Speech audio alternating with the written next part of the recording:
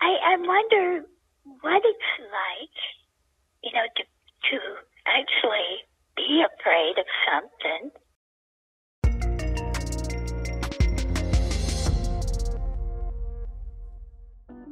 It is a time of great triumphs and great failures, great humanity and great suffering and violence.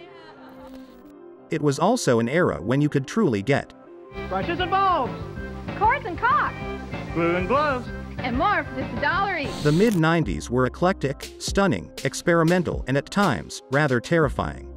The year is 1994. An American woman visits Dr. Antonio Damasio for a checkup after experiencing unexplained blackouts.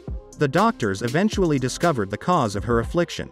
The reason behind it might scare many people to hear, but that's the problem. It didn't scare her at all. But she did seem oddly comfortable, delightful, and gregarious. She also hovered rather closely to him for them having just met. Dr. Antonio Damasio recalls meeting with her for the first time. It struck me a little bit out of the ordinary. She was very close to you. And that, of course, came to have an interpretable meaning after we knew more about her.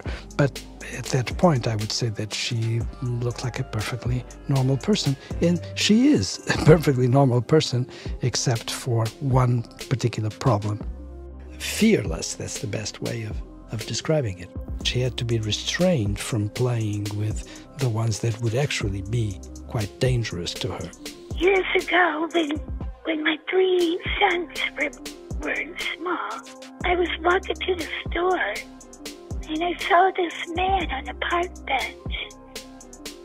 He said, "Come here, please." So I went over to him. I said, "What do you need?" He grabbed me by the shirt and he held a knife to my throat and told me he was going to cut me. I told him, I said, "Go ahead and cut me." I said, "I'll be coming back and I'll hunt your ass."